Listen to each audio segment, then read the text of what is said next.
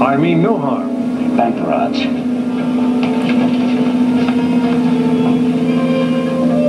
You could have blown the ship apart. Well, I did not know that. I must apologize for my ignorance. Who are you? And what do you want? I will explain all to the man who is called Admiral Nelson.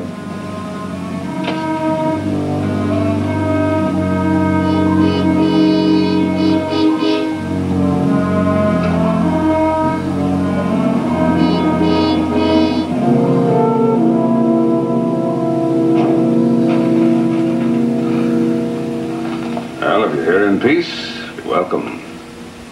Well, there are others, Admiral, who do not reflect such terrestrial hospitality. So far, your actions speak louder than your words. You almost killed 2 of my crewmen. Purely in self-defense, Captain. In each case, I was not the aggressor. As for the reactor, as I explained before, it was a case of... Yes, I know. Your ignorance. Exactly.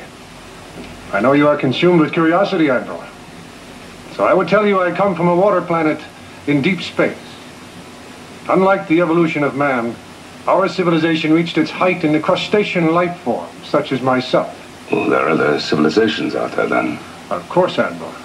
In fact, I was on my way to visit one of those planets when I lost power and drifted into the gravity of Earth. If you fell in on us by accident, as you say, when did you learn our language? And how do you know of Admiral Nelson? I know everything that has happened on Earth, for as long as man has spoken aloud. Oh, you mean that old theory that sound waves are never lost. They echo through space forever, yeah? Fact, not theory. The words never fade away. We have, in manner of speaking, a giant ear that hears all the words spoken on Earth. Well, now that you are here on Earth, what are your plans? To leave as soon as possible. You said your craft was powerless. It is. But provide me with an atomic charge and I can repower it. I'm not authorized to do that. Now, wait a minute, Lee. Everything he says is reasonable. I know, Admiral. But I want to place him under tight security until the Defense Command decides what to do with him. They're waiting for a report now.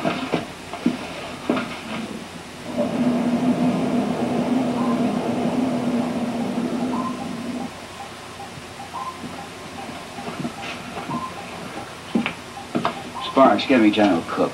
Aye, sir. SSRN Seaview calling General Cook at Pacific Defense Command. General Cook standing by, sir. General Cook, this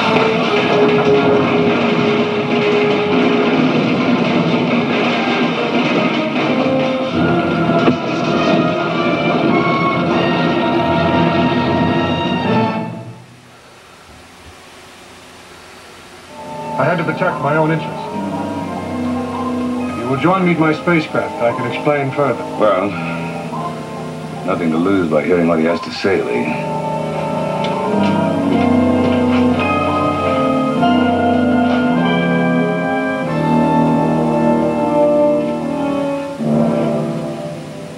It should be fairly obvious why I stopped your radio transmission. Well, I'm afraid it isn't. If my presence were known, it would trigger a wave of fear and hysteria. Perhaps even a physical attack. You're under our protection. From enemies, yes. But not from friends like your scientists, who would put me under a microscope to see what makes me tick. Or your psychologists, who would try to brainwash me. I think you're exaggerating. What about your military, or General Cook? You honestly believe he would relinquish my spaceship once he gets his hands on it? There's something in what you say. If he is friendly, let him prove it to the authorities. I'll take the responsibility, Lee, but one wrong move and all bets are off. I don't agree with you, Admiral, but it's your decision. My only desire, Captain, is to repair my craft, not to spy on your mechanical toy. All right, but you're confined to the missile room. You step out of line and you're in trouble. I accept your terms, Captain. I'll be in the control room. As a goodwill gesture, Admiral, would you like to inspect my ship?